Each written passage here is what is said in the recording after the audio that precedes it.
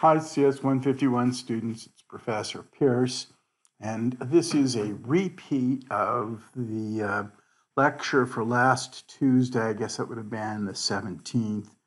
Somehow I recorded it to the cloud, but I guess I've read that that Zoom has been having trouble, with everybody uploading stuff to the cloud. So I'm now just recording it locally and then uploading it to YouTube.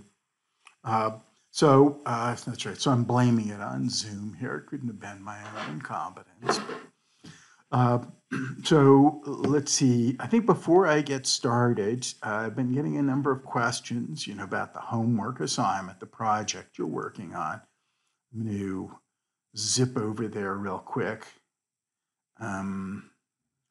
Some of these windows up here that I don't need. Right, so the SimStation project. So phase one, the team leader will turn in a design model and a task schedule. So let me just give you a sense of this. I'm going to come over here and start up Star UML. Okay, and here I'm going to title my project, what are we doing? SimStation.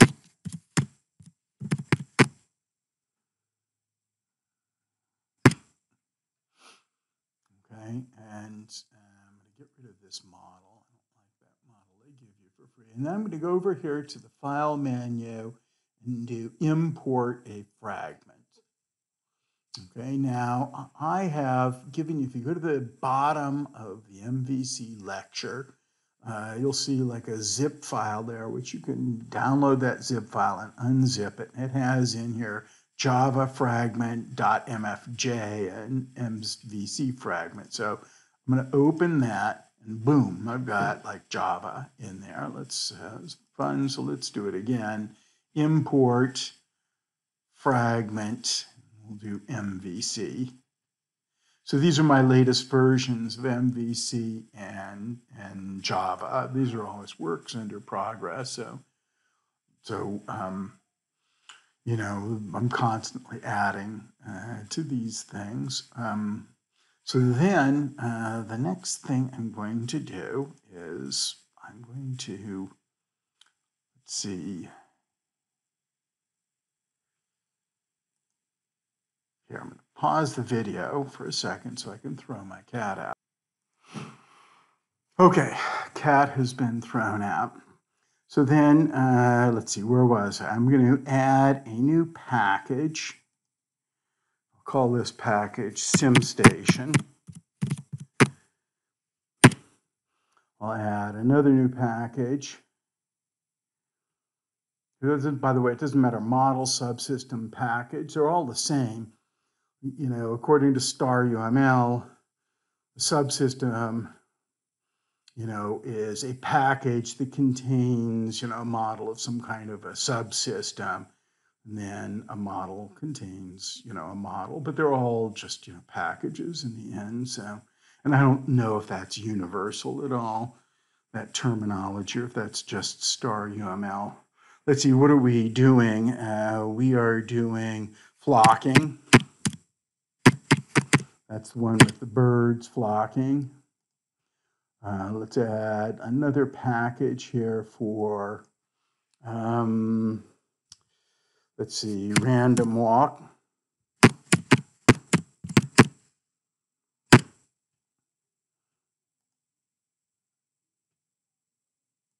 Here's another package, and we're doing plague.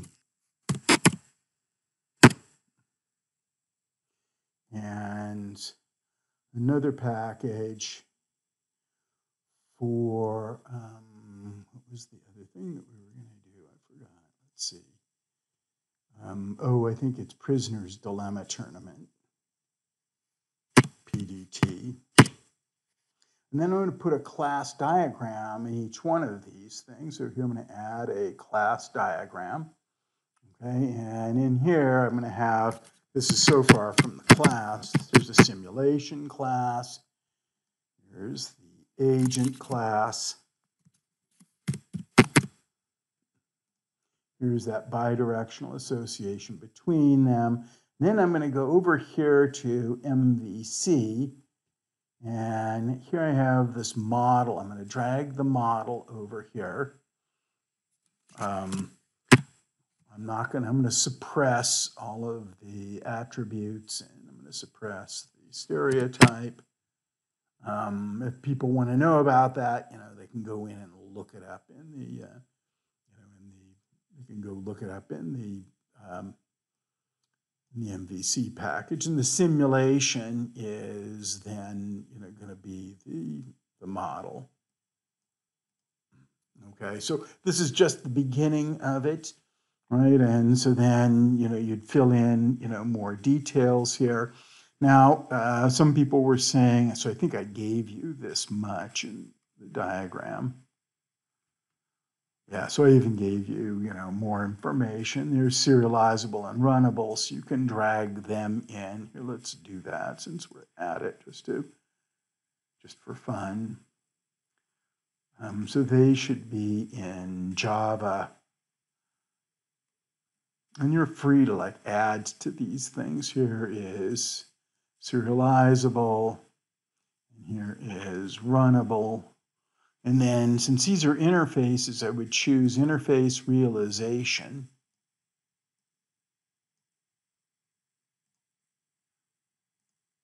Okay, now you might be saying, well, what about model?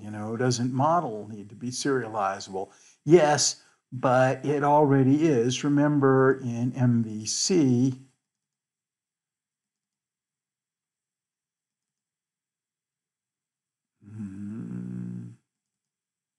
gosh, I hope I had more than that in here.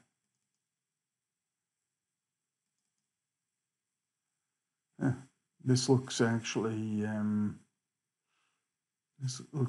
actually a little anemic here. I may be missing some stuff. Maybe I'll see later. I mean, here I'm missing a bean class. And I am missing, what else am I missing there? Oh, bean then implements a bunch of interfaces. Yeah, I think that this is not my latest version of MVC. So let me update that. I'll do that tonight, and then you can download it. You can download it tomorrow, maybe. But so I'm missing a whole bunch of stuff in there. It's like an older version. So then, for example, here, collapse some of these.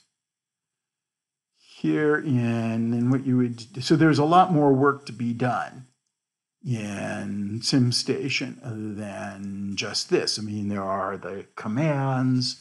I think there are 5 commands. There's the views and so forth. So we need to specify all of that. Basically, any classes, any major methods. And then, for example, let's see, random walk, I'm going to add a class diagram to here. And I think we have random walk. And we would have drunk.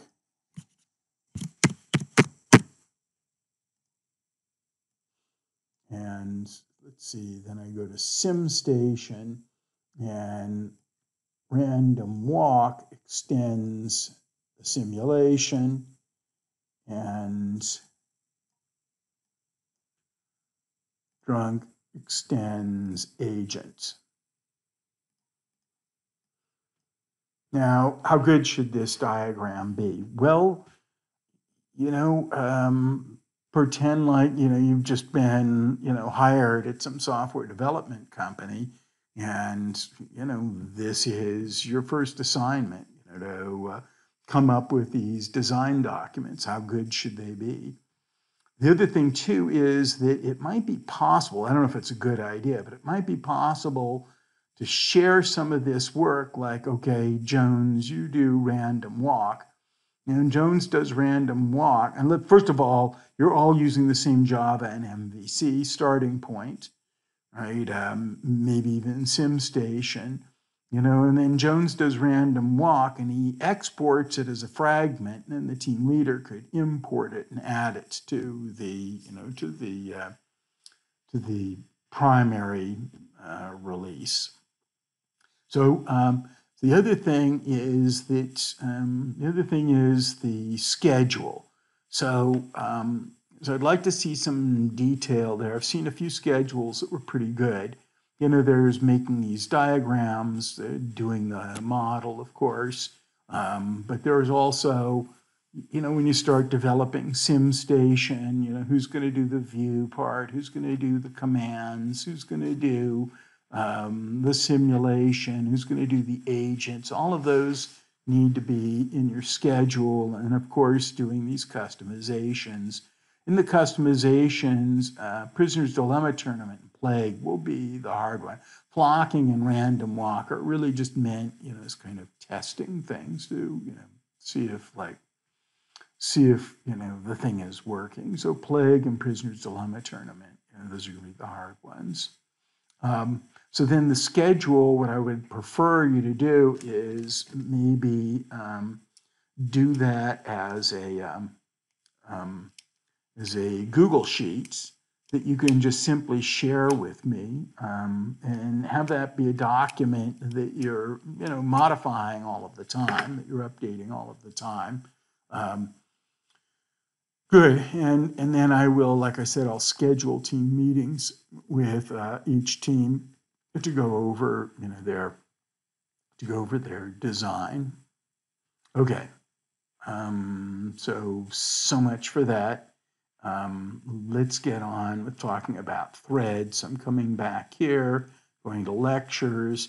So the lecture the other day was multi-threading in Java, and a couple of ways to think about threads. So first of all, the idea of multi-threading comes to us from the idea of multiprocessing or multitasking. So multiprocessing or multitasking was something that an innovation in operating systems in the 1960s. So I think I told the story in lecture about watching these graduate students when I was an undergraduate. They were all sitting in front of these terminals, and it was said that they were talking to the computer, and I just couldn't understand how they could all be talking to the computer at the same time. Well, it was thanks to multitasking, the ability of the operating system to switch between several tasks rapidly. Each task is running a program, so switch between programs rapidly, so it created the impression that you had the computer to yourself. And so then multitasking is happening at the level of several programs running at the same time on a computer, like several terminal sessions, for example.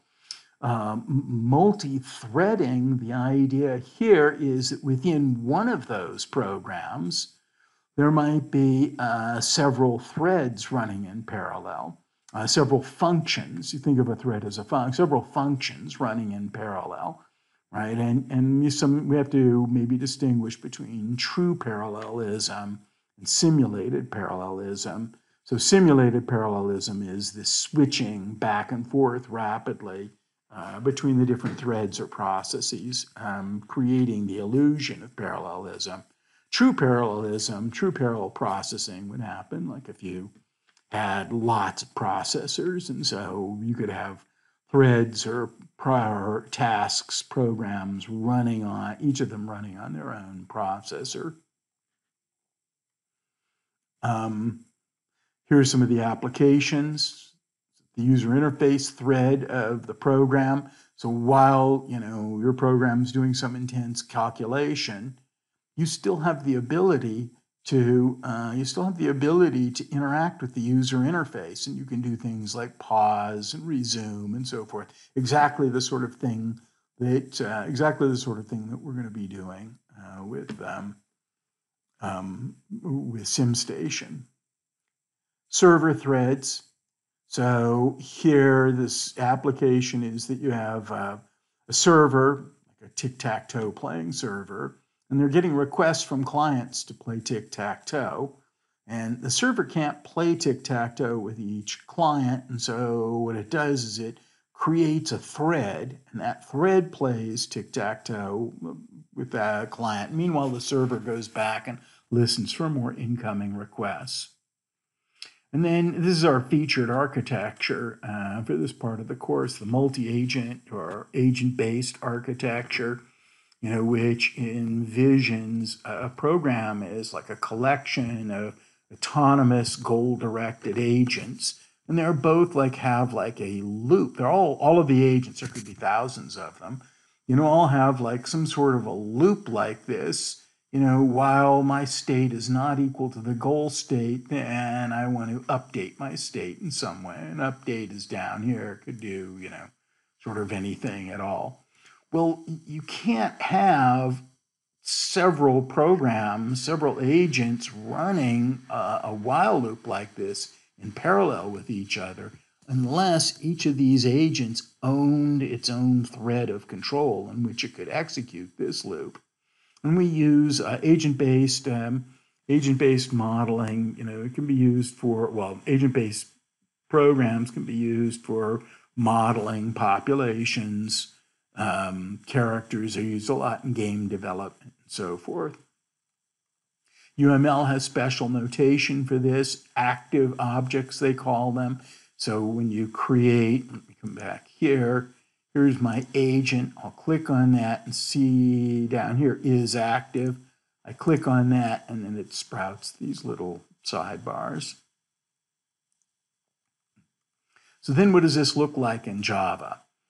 Okay, well, here, let me come down here to the thread class. So Java actually has a thread class. So these different threads are represented by objects. And there are two ways for these things to work. Here, a runner, so the way I like to think about a thread is think about a thread as a virtual machine. It's a little virtual computer.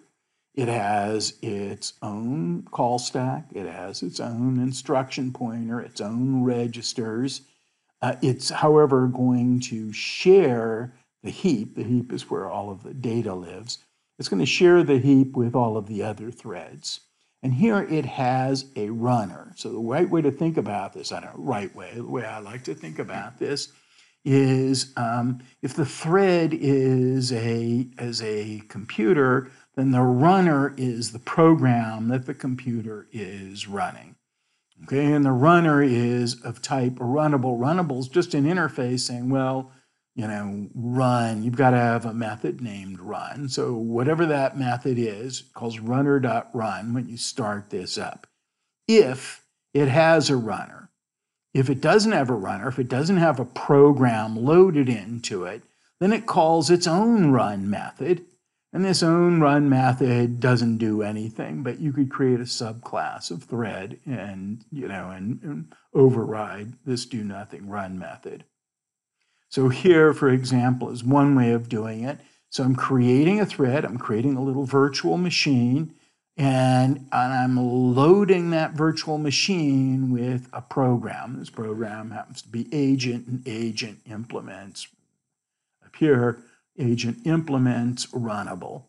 Okay, so this little while loop, which could go forever, right? We may never reach our goal. That little while loop is running inside of this virtual machine, and I call thread.start. The other way, which might be easier way to do it, is to have agent extend thread.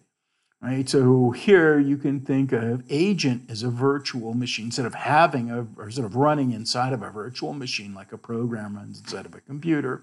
The agent is a virtual machine, but it's hardwired to do this like this particular while loop. And then here's how you do it. You just create an agent and then call the agent start method. And the start method here says, oh, well, I don't have a runner loaded in me, so I'm going to call this run method, but down here we've overridden this run method. So I'm going to switch over here and show you some demos of this. And let's start with threads 1. So Here I've got agent implements runnable. This state is sort of his certain, his current state, and the goal is the state that he's trying to reach. And I've decided to give agents names. The goal is hardwired to be 0, and the state is specified here by the constructor, as is the name. Here's a little toString method. And then the run method is just like what we saw, except after I do the update, I'm going to do a little print line. And my update method here is the new state is the old state divided by 3, and that's integer division. So pretty simple.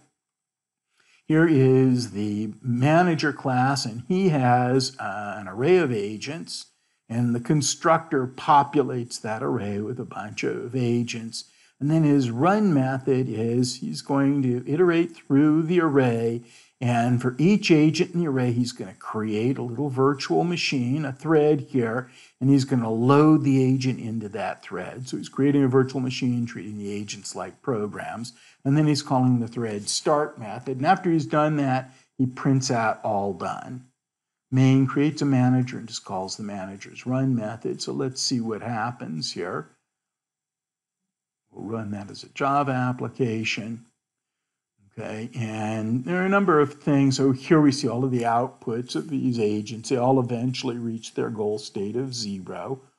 There are some things, though, that are not ideal with this picture. One is this all done. Remember, that's printed by the manager. And look, that prints before any of the agents get busy, which, in other words, this run method terminates before any of the agents any of the threads have begun executing. That's fine, I guess, unless the manager here, there might be like a situation where each thread is like computing part of a solution. And then the manager, needs to, when they're all done, the manager then needs to piece all of these solution pieces together, but he can't because he's already quit. And the other thing is, let's see where that console window goes. Look at this agent 3. He's a real pig. He hogs up the processor until he reaches state 0. And then, agents 2 and 1, they sort of take turns with each other. So that agent 3, is a bit of a selfish thread. Okay. Let's see if we can fix that problem. Here's threads 2. So threads 2, here's the big innovation here. So my run method, I'm calling update, but then I call thread.sleep. So sleep is a static method in the thread class, and whoever calls it will basically get suspended for 100 milliseconds, or whatever you type in here. Now, the reason that I'm doing that is some operating systems that when they run threads, so each thread gets, some time slice, like maybe a second. And if it has not released the processor after 1 second, the operating system interrupts it and puts it back to the end of the queue and gives the next thread a chance. Okay, other operating systems, the policy is, we let the thread run uninterrupted until the thread voluntarily gives up control of the processor. And that can happen, for example, if the thread ends, if the run method terminates. It can also happen if the thread requests some input, like from a file or a keyboard or something like that. Or it could happen if the thread goes to sleep. Another way, there's another static method called yield, which gives up the processor. So I do this by being cooperative and voluntarily giving up the processor. You make it so that regardless of what operating system your program's running on, they all have the same behavior. So, and then did I do anything here? no, let's just try that. So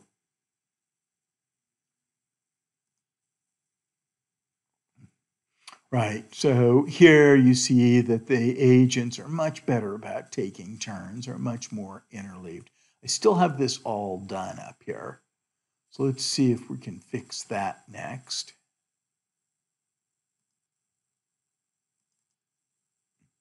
All of this code is in the lecture notes. So here, I've added a new field to the agent, a thread. So this is going to be a pointer to the thread that the agent is running inside of. So remember, the agent is the program and the thread is the computer. So this will give some way for the agent to, to access the computer that it's running on. And coming down here, here's how I grab it. So this is a little programming trick. So thread has yet another static method, current thread, and whenever it's executed, it returns the thread. Well, if we're inside of run, then the current thread is this particular agent. So this is how I do to catch. This is what I do in order to catch the thread that I'm running in. That's how it's initialized. And then what I can do is I'm going to implement a method called join. Okay, and agent's join method calls the thread join method. And whoever tries to join a thread, if the manager calls this join method here, the manager is suspended until the thread terminates. Let's see how we're going to use that down here. So here the manager launches all of the threads, just like before. And then, here's the magic. It's going to go through this array of agents, and for each agent, so I equals 0, agent sub 0 dot join. So the manager blocks at this point until agent 0 dies. Agent 0 dies when his run method terminates, when he's reached his goal state. And then I come back up to this loop. Now I equals 1. Agent sub 1 dot join. Now let's just say, for the heck of it, agent 1 finished a long time ago. So this does nothing then. The agent's already dead. Then I come back up here, I equals 2, agent sub 2 dot join, and I'll wait until agent 2 joins. And then I print out all done. Let's run that. Okay, notice that all done, you can see I'm printing out, agent 1 died early, that's weird. You can see that I'm printing out all done after all of the agent activity has occurred. Okay, next, let's see, let me just take a quick look here at what I got.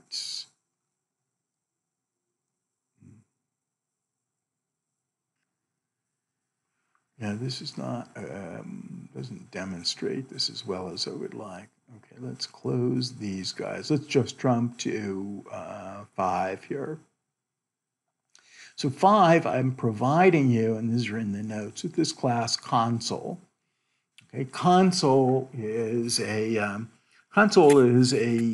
user interface program, basically, but old school.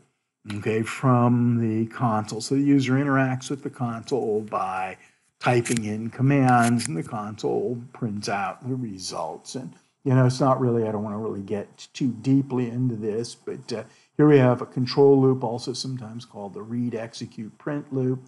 I print a prompt, I read in your command. I check to see if it's, a meta command like quit or help, and then or about. And if it's none of these, then I execute the command and print out the results. And right now, execute just throws an exception, doesn't really, it echoes. It just echoes whatever you typed in back at you, but it's protected, and you can override it in a subclass. Okay, so manager, come down to manager. Manager, where is it? Manager extends console, so it inherits that control loop and all of those console features. And all it needs to do is implement execute. Okay, so here's the command, and here are the commands that I know how to execute. Suspend, resume, start, stop, and status. Okay. Suspend, basically I go through the agent array and I suspend each agent. Resume, I go through the agents array and resume each agent. Start, I go through the agents array, I create a thread, put the agent inside of the thread and start the thread. Stop, I go through the agents array and stop each one.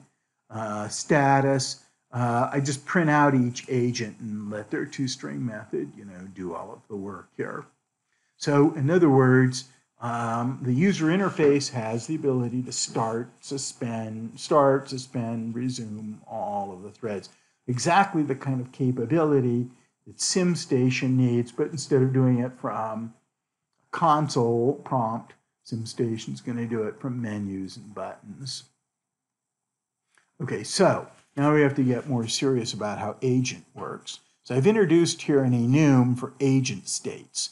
So our agent can be running. He's actually in the middle of his run loop, update, update, update. Suspended, so he's paused. Stopped, he's permanently paused, or he's dead. His run loop is finished. Suspended is temporarily stopped. And I added ready here, so you are running, but you're ready to run, but you just don't have your hands on the processor yet. Your thread doesn't have the hands on the processor yet. And then here I've added agent state, run state, which is one of these agent states. My constructor, when you construct an agent, it's born ready. Here's stop, it just sets the agent state to stop. Is stopped, checks to see if that agent state is stopped. Suspend, you set the state to suspend. And then is suspended, tests if it's suspended or not. And here's this word synchronized, which we don't talk to. We just introduced today in lecture. Basically, what synchronized means here is that only one thread at a time can call these methods. So here's run. Okay, I grab the current state. I set the state to running. Agent state is now running. Okay, I just check on something up here. Okay. I set the agent state to running. I call update, and now I check to see if I've reached my goal state, I call stop. Okay, stop will make it so that is stopped is true. That'll terminate the loop, which will terminate the run method, which terminates the thread. Here I'm being cooperative. I'll sleep for 100 milliseconds. And then down here, wait. This is a method inherited from Java's object class, and we will introduce that in the next section of notes. Basically, what wait does is it causes a thread to be suspended until another thread wakes it up by calling notify. Okay, and that happens here in resume. So resume, I'm going to get rid of this guy here. I think we need that. So resume says, well, if you're not dead, if you haven't stopped, then I'm going to call your notify. Notify also inherited from the object class. Okay, and so that basically wakes him up. But now remember, he just goes back waiting for the CPU so he can start running.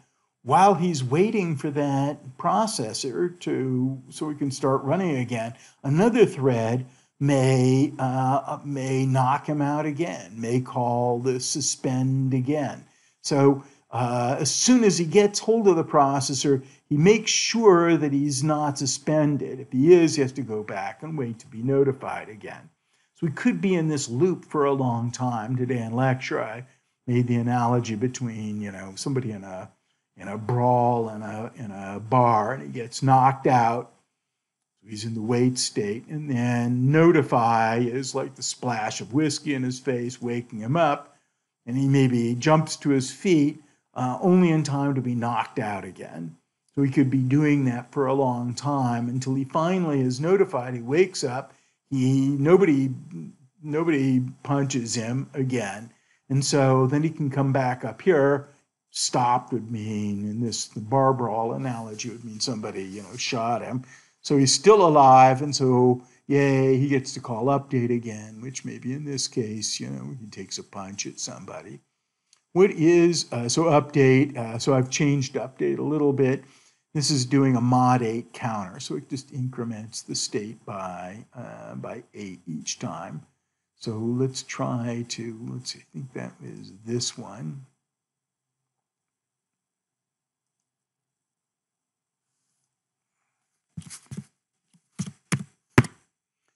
So that doesn't look like much, nothing seems to be happening. But if you type status, okay, it looks like the agents are doing something. And now the agents are doing something different.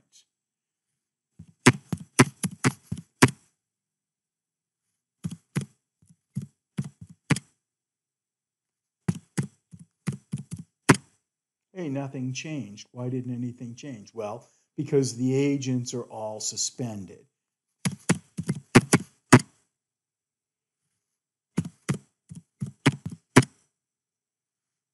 Looks like they're still not doing anything.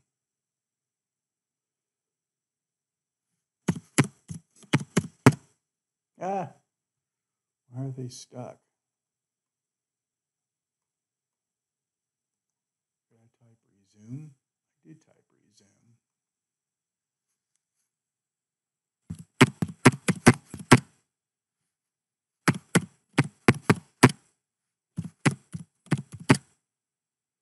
All right, so all of my agents seem to be stuck in. Let's start this again and just see. I don't know, it wasn't doing this before.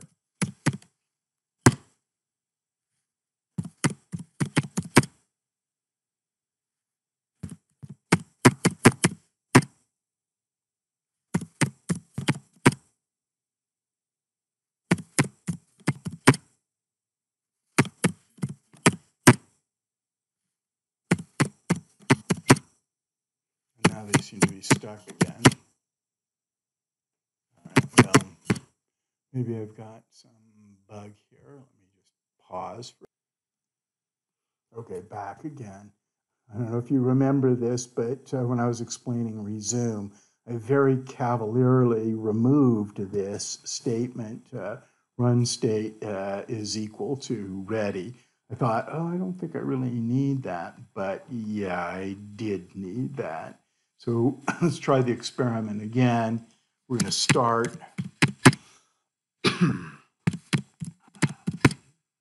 There's the status. They're changing. And now let's suspend.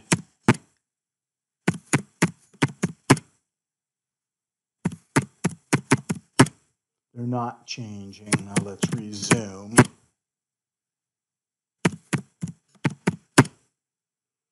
Okay, and now they're changing again. Now we can stop, quit. All right, my bad.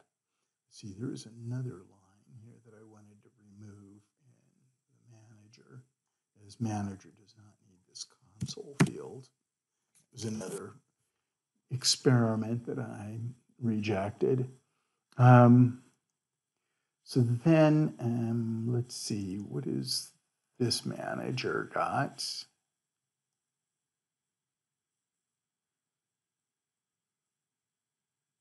oh, this is like our prime generator that you were working on in class today. Yeah, so here what I've done is I've changed agent is now an abstract class, okay, and I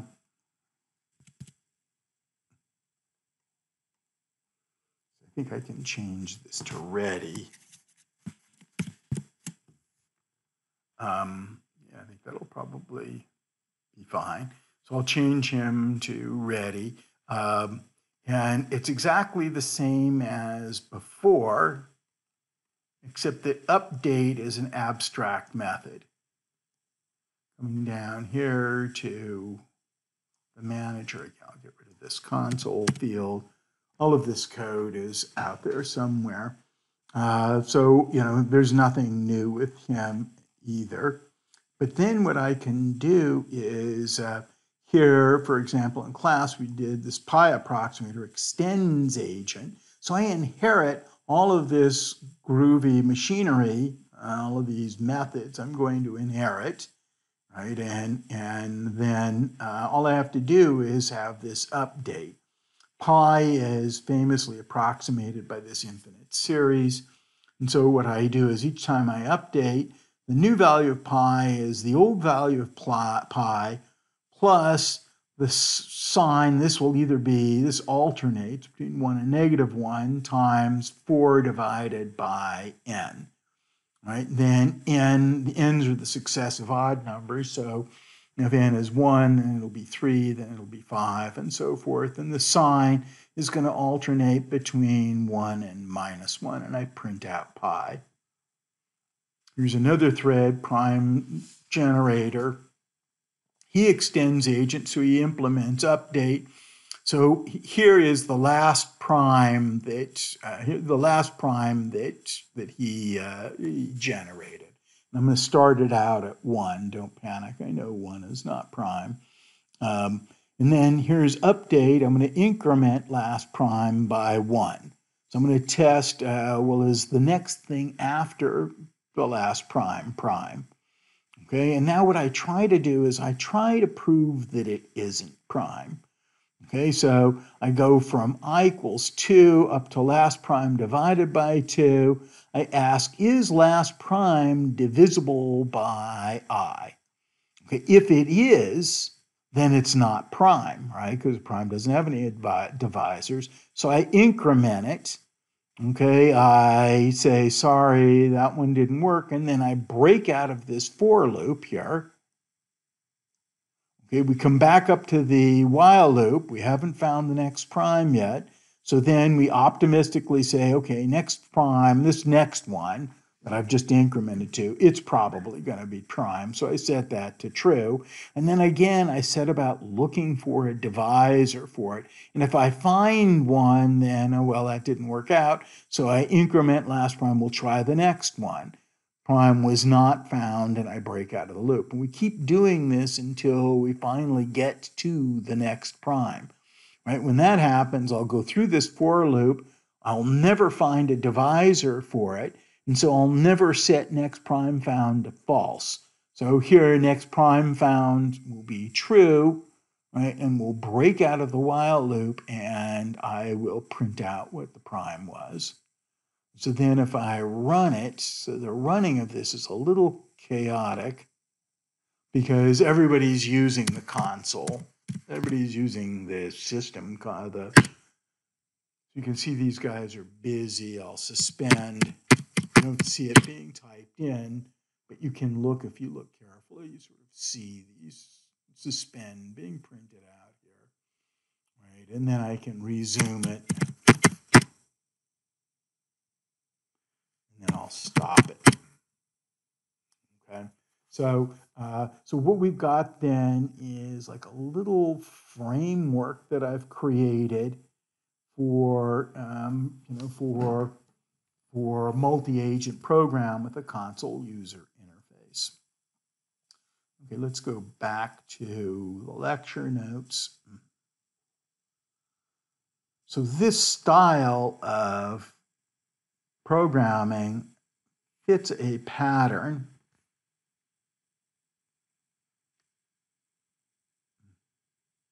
called the master-slave design pattern. So the master-slave design pattern, you have a master class, and the master class owns a bunch of slaves, and slaves are active objects. And this is a bidirectional association. So a slave can come back to the master. In some cases, the master can provide services, like a random number generation, a clock, a communication. I want to send a message to one of the other slaves. Discovery services. So the slave might ask, is there some other slave that performs such and such a task? Where I need like another partner, like maybe one slave is a buyer, another slave is a seller. So the buyer wants to know, is there like a seller who sells waffle irons, right? And then the master, might put him in touch with, a waffle iron selling slave. This is just a diagram. We go back and see more of this diagram in the next set of lecture notes. This is Java's thread, so they have more states than our agents have, right? When it's created, it's in this special created state. And then when you call start for a thread, it enters the ready state.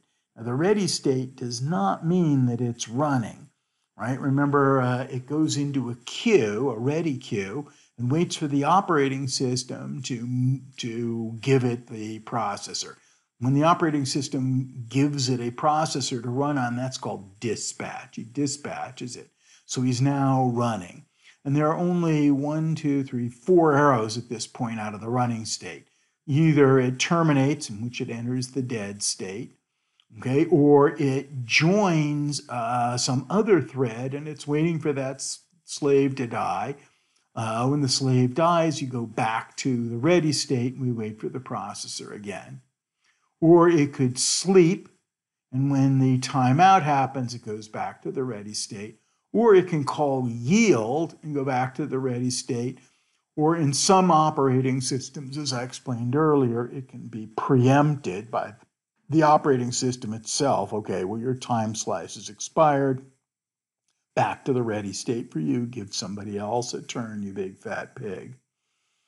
And I think then that is the lecture. I don't think I covered anything else. All right, more later. Stay healthy, everyone.